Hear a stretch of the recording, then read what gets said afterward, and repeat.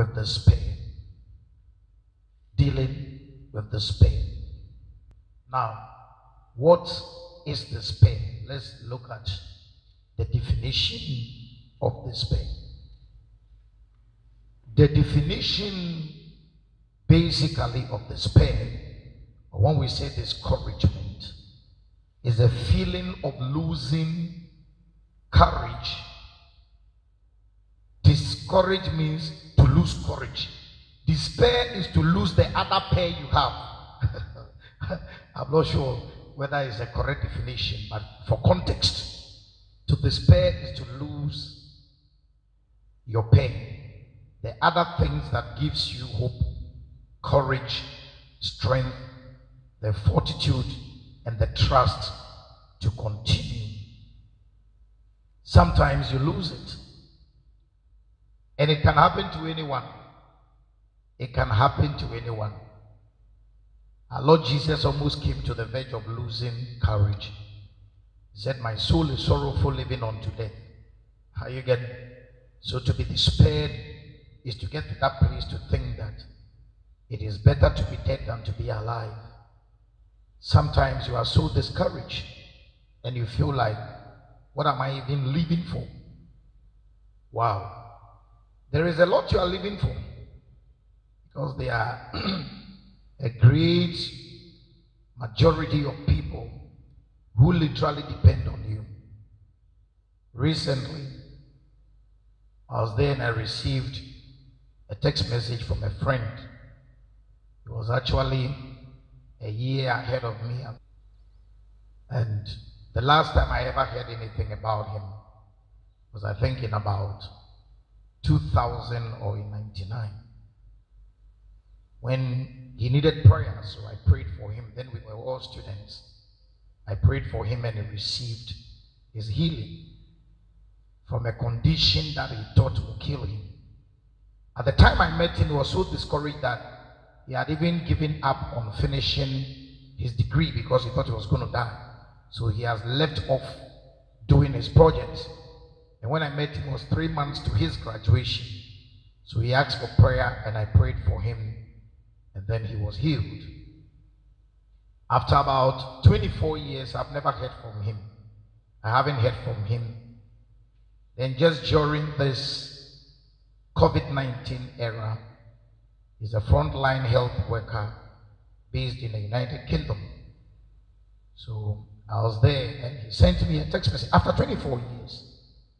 He sent me a text message and said, "For some time now I've been running temperature, taking paracetamol, everything, and it isn't working. So I need prayers. I've been asked to self-isolate or quarantine or whatever. So I need prayer." I told him, "No problem. I'm going to pray for you." So I prayed for him, and to cut a long story short, in 5 days, he recovered fully and he was back to work. And he sent me a message to thank me. But the import is not the testimony of God's healing. The import is, I prayed for him 25 years earlier and he got healed. Within the 25 years, 2 decades and a half, a quarter of a century, I never heard from him. He didn't call me. He didn't send me a text. He didn't even like things I posted on Facebook. Then after 25 years, he had a problem. And the only person he could remember that this person knows God and can raise the dead, so let me call him or text him, was this man, whom he had not called or texted in a quarter of a century. What if I had gotten discouraged along the way and said there is no reason to be alive, and maybe I had committed suicide? What do you think would have happened to this gentleman if I said there was no reason to be? But do you realize that even if there was no reason to be alive for 25 years, for this gentleman, it was the reason to be alive? How many of you can follow it? So when you have come to that place in life think there is no reason to be alive, remember there is someone who counts on you, who would call you in about a decade to come or 2 decades to come. That becomes a good reason to be alive. Despair. When you feel like there is no reason to be alive, remember there are many hiding in caves and in dark places who haven't called you, but they look up to you. There are many ghosts you don't know. There are many silent people who feed on your testimony are the reason why you need to be alive. What you don't know is that there are many people far away. They have never called you, they have not texted you, you don't even know they are watching you. But your life is such an inspiration to this many. So whenever the devil visits you and tell you there is no reason to be alive, remember there is a silent majority whom you have not heard from, but they take a lot of inspiration from your life. So do not think there is no good reason to keep doing what God has called you to do. I'm preaching to you. As a pastor who plants churches, there is one thing I've known. Sometimes there are some Sundays that your regular church attendees for a new church, your regular church attendees won't come. And sometimes 1 hour into the service, when you are discouraged and you are thinking about closing the service and going home to eat rice balls, by the time you realize, no, a stranger from nowhere will just enter the building and come and sit down. And very often, at your lowest moment, when you thought the service would be only the pastor, a stranger, and I think sometimes those strangers are angels that just visit the service so that the pastor would not be discouraged. Amen. So at least I just came to encourage you tonight that when you feel like there is no reason to be alive, remember there is someone who is somewhere who has never told you or called you or texted you, who takes a lot of inspiration from your life. What are the sources of discouragement? What are these sources of discouragement? Where does this despair come from? Now, it's important for you to understand this. Both leaders and followers can be discouraged.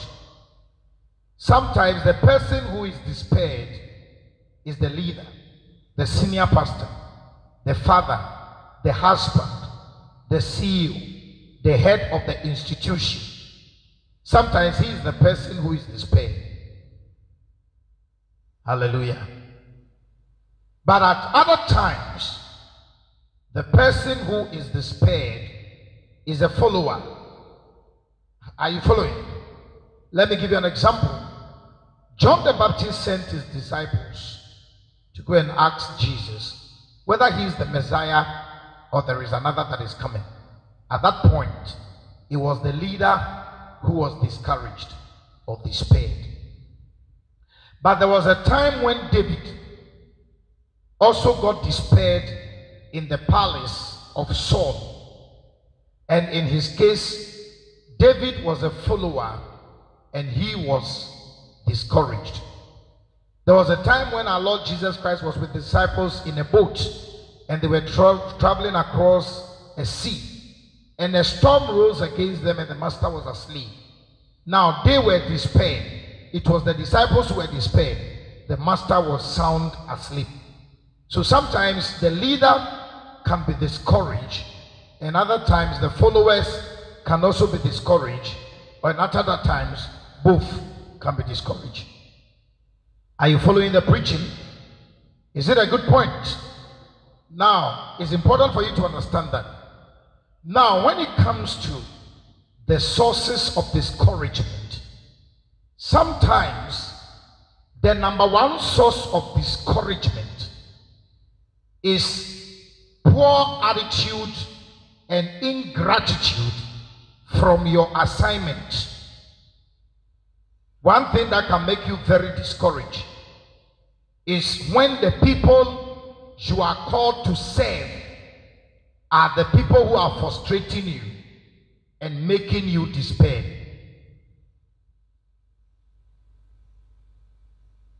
Hallelujah. Like David had a call to play the harp so that Saul will be delivered from the demons that trouble his mind. And the source of trouble for David was the master he was serving.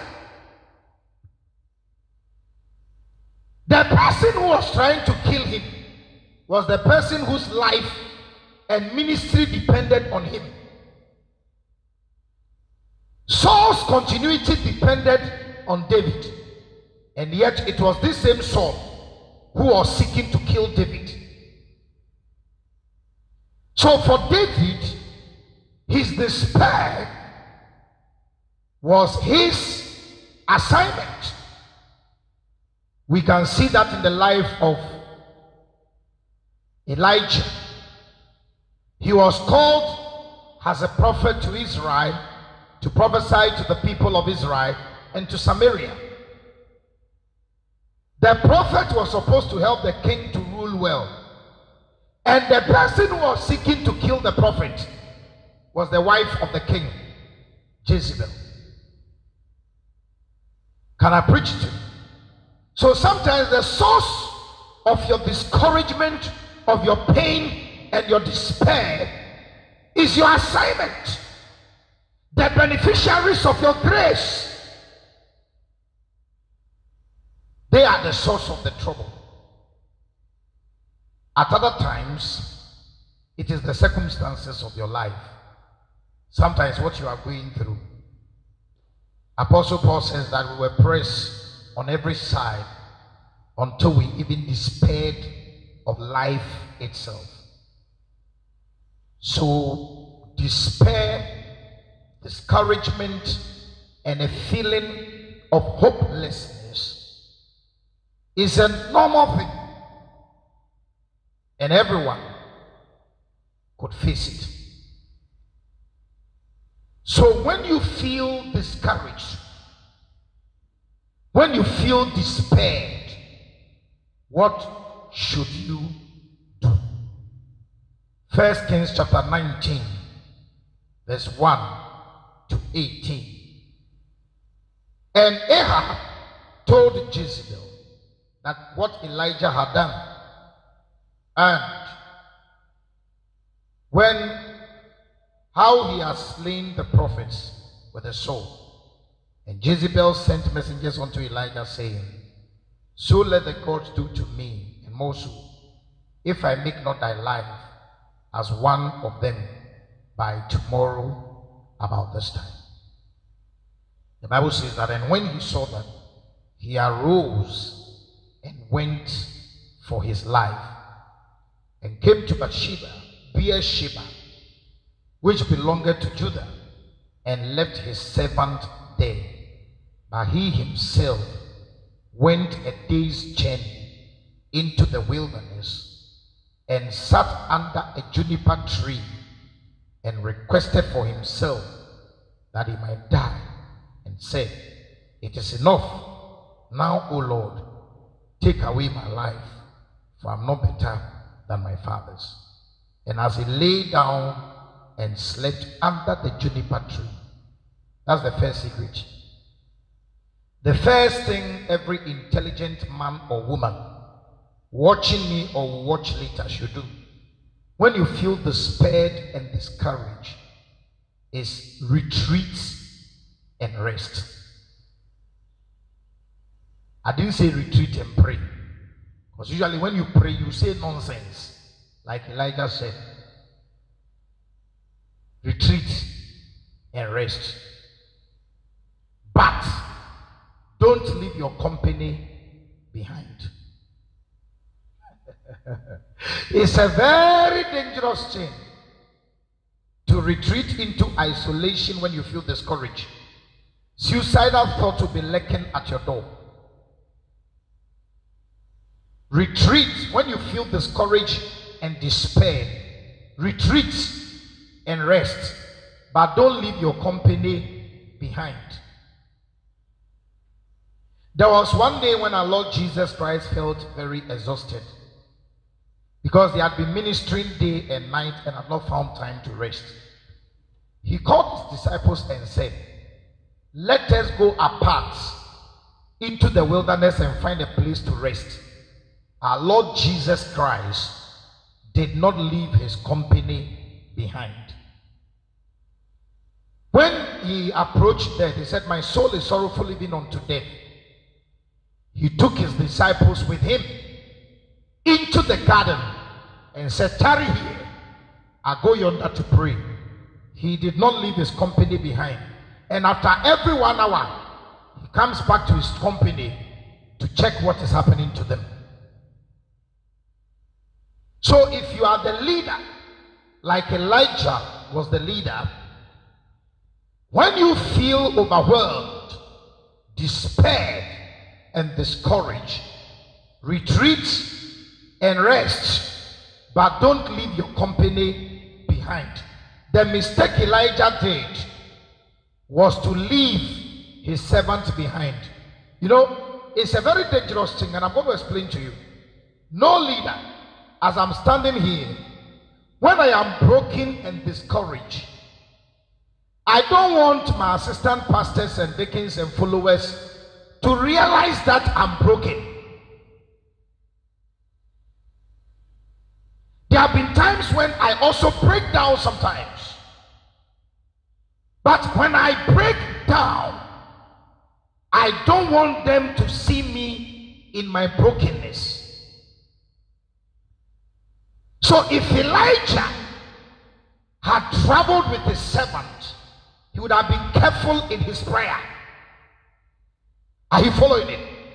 But he left his servant behind because he had made up his mind to tell his mind to God. That's why he left his servant behind, so that he can face God tete a tete, person to person, one on one.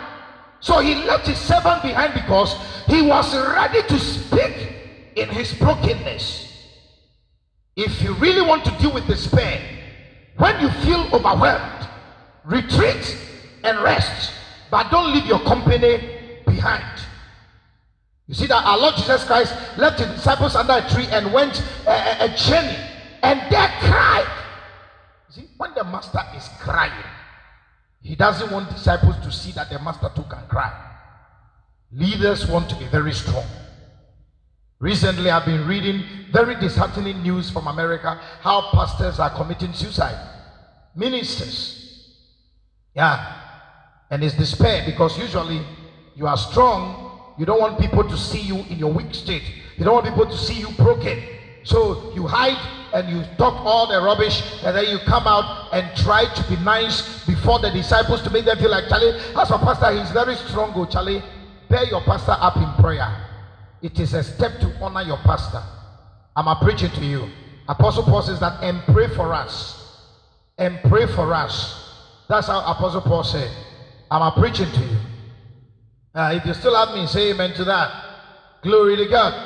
So he left his servant behind. Listen, if you feel overwhelmed, discouraged, despaired, please retreat and rest, but don't leave your company behind. If you are not the leader, there is nothing like retreat. When my heart is overwhelmed, lead me to the rock that is higher than I. If you are not the leader, the rock that is higher than you is your leader. If you are the leader, the rock that is higher than you is the Lord. Are you following what I'm preaching? Are you following what I'm preaching?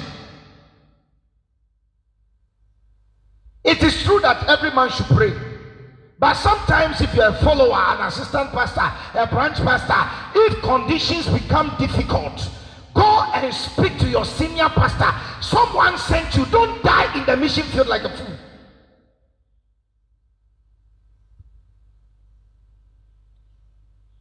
So when we say that retreat and rest, that's for leaders. But you're a follower, an assistant, an associate, you run to your leader. And don't go there with answers. Otherwise, you speak foolishness like Elijah spoke foolishness before the Lord. But when you're overwhelmed, retreat and rest. Don't pray. I didn't say retreat and pray. Retreat and rest.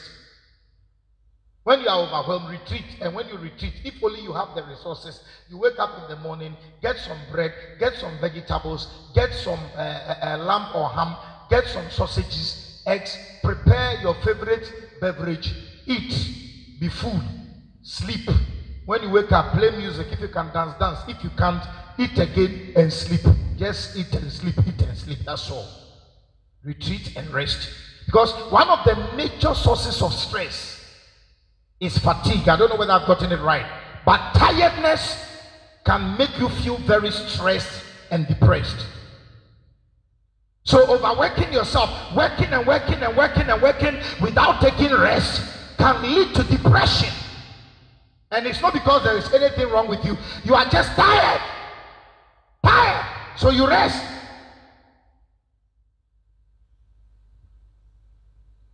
One day somebody told me, he said, Pastor, I don't feel like, I don't feel this. I asked the person, I said, do you like goat meat? She said, yes. I said, do you like fufu? She said, yes. I said, okay. Do you have money? She said, yes. I said, go and buy goat. If you get the head and the testicles, buy it, and the tail. Prepare pepper soup with plenty pepper inside. Pound fufu. Eat. When you finish, take a bath. When you finish, lay a mat on the floor. Sit on the mat and cry all that you can until you fall asleep. When you wake up, take your bath again. Prepare rice porridge. Drink. If you feel like crying, cry again until you fall asleep. Do that until you feel fine. Simple. That's all.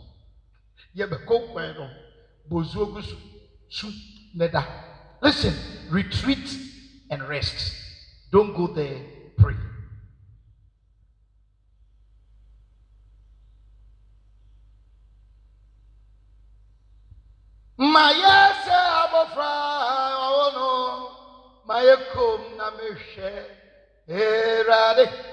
Sometimes you open your mouth, words don't come, tears run down your face. That is also a kind of prayer. When the tears come, don't dry them, lick them, because they'll be dripping over your face and will be coming into your mouth. Lick them. If mucus happens to come out of your nose, lick it. Glory to God. I'm preaching. I'm giving you a cure for despair. So retreat and rest. Say amen to that. Forgive. Listen, if you stop yourself from crying, sometimes you will rather fall sick. So if you feel like crying, cry. God didn't give us our tear bags for nothing. God didn't give us tears for nothing. God didn't give our eyes tears for nothing. It is for a reason. Crying and shedding of tears is an expression of a healthy emotion. It's not a sign of weakness. It's rather a sign of health. Many years ago, I don't know what happened to my tear bags. Is that what it's called? Tear bags or whatever. I couldn't shed tears many years ago. Until a few years ago, about some 14 to 15 years ago, when we lost one of our great friends. He went to be with the Lord. Very sadly. Pastor Richard Bagwenu, of blessed memory, may he so rest in peace. When they broke the news to me, because I was on the line and he was dying, he told me Pastor, your friend is gone. For the first time in many years, my tear buds were healed and the tears began to flow. And since then up to today, I have received healing from the inability to cry. It's a good thing. Amen. Retreat and rest. The second thing that you do, we go to verse what?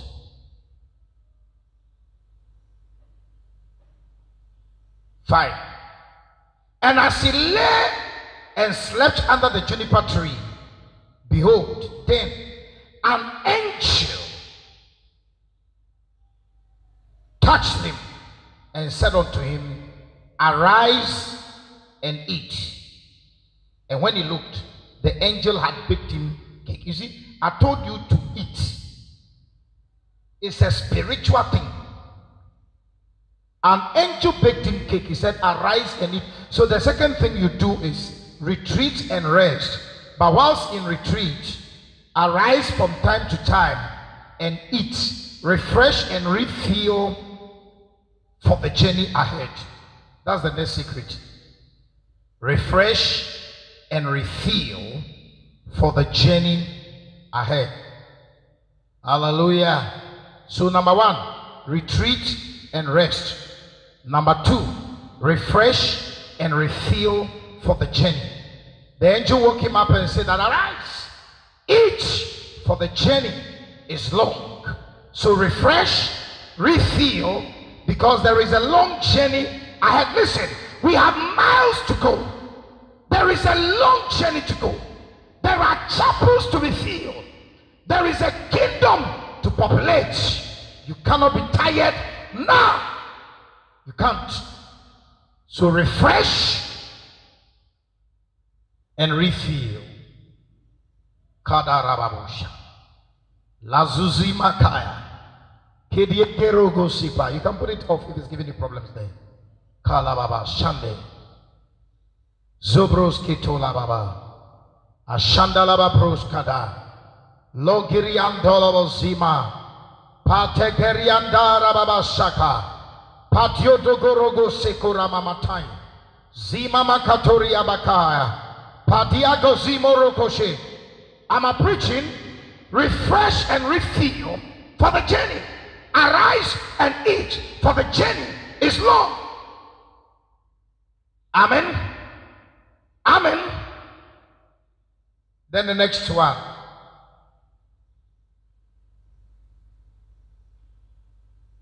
The third thing you do, after you have retreated and rested, you have refreshed and refilled, re-strategize and run.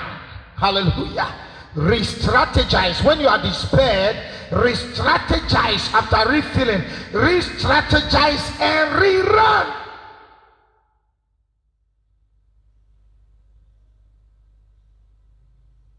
That's it. Everybody say that's it. Everybody say that's it. Elisha ate. Elisha arose. Elisha began to run.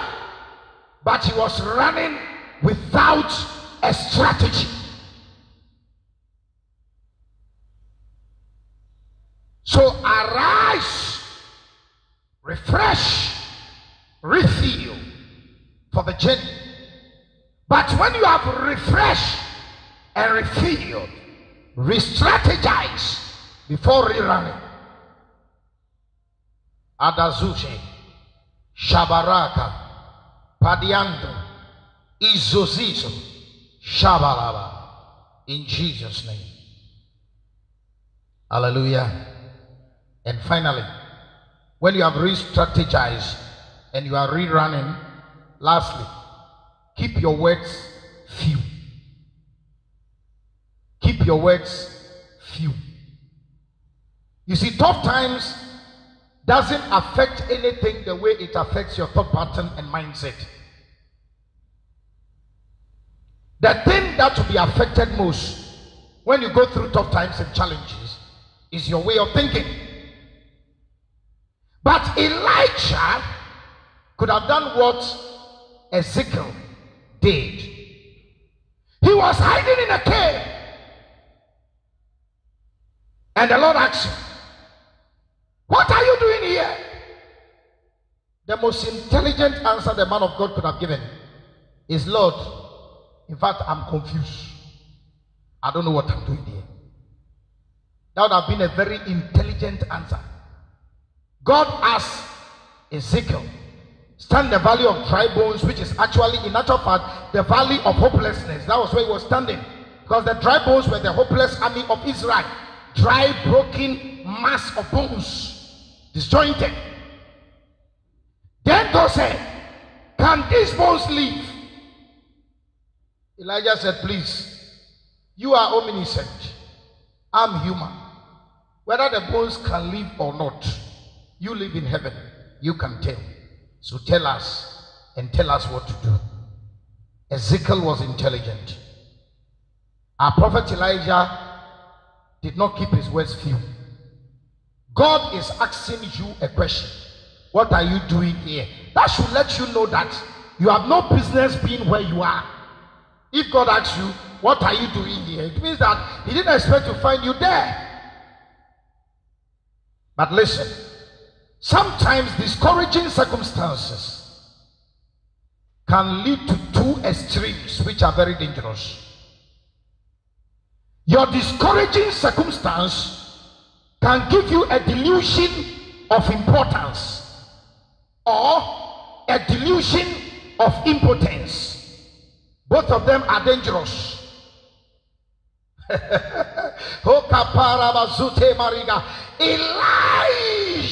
Elijah suffered both. That makes his own double punishment. Elijah had an exaggerated estimation of who he was. And because he exaggerated who he was, he felt so impotent before the enormity of the rocks he was confronting. He said, "I am the only one who is still standing. No one else is standing. And now look at me. As I prophesy, Jezebel said, 'Shut up.' Who told you you are the only one standing? Who told you you are the only one willing to run this journey for the Lord? Who told you I'm the only pastor God could have given this message to?" Stop feeling too important. It will make you feel too impotent. Rather, lift up your hands and say, "God, I am but a little boy you called to be king over your people. If they bring me cases, I can't judge it. Give me your wisdom so I can rule." You see, Solomon's prayer is a prayer of wisdom. He did not have an exaggerated expression of who he was. "And I'm this, and I'm that, and I'm this." Please shut up. You are nothing. You are dust. You are a worm. You are a sinner saved by grace. May the righteousness of God. Stop telling God what you have done. Read the book of Revelation. Say, "I know you." He told one child, say, "Please, I know you. I know your name. I know that you have the name that you are alive. But I'm God. I know you are dead to the root." Hallelujah. Sometimes you walk about because nobody yenchi wunti. Oh, now Mr. Righteous, Madam Righteous, chini yenchi wo Mr. Radidie, onimudin nimbebi awote. Enim say ye bomra nekwa, man of God for nothing. Ne papa mupadia, you are enemy of the cross. When we come before God, when God asks us a question, when our superiors ask us a question, let us humble ourselves and not pretend like we have answers. One day I was speaking to someone. I told the person, "You are a pastor of only one of the branches of the church. I'm the senior pastor of all the branches. You don't have a more total picture of the church than I have. Let your words be few." And I got up and left. You are just a member of the church. Don't believe yourself too much that you have filler. What filler do you have? I'm the pastor of the church. How about the filler from the whistleblowers, filler from the Holy Ghost, filler from Jesus, filler from my own investigation network, filler from all kinds? I have the more total picture. Keep your words few. Now, God doesn't need filler.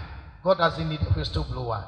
God has a complete picture of what's on the ground. When he asks you a question in your moment of despair, keep your words few. My daughter, my son, with these few words, be admonished. I see you coming over discouragement. I see you coming over despair. I see you rising again like a dolphin from the depths of the water, just to show your beautiful smiling face to the sun and dip again to the applause of those who thought you were drowned. This storm can never drown you. This storm was not meant to break your boat, if anything at all. This storm perhaps was sent by God to reveal to you that you are but a man. When you are converted, encourage your brethren. God bless you.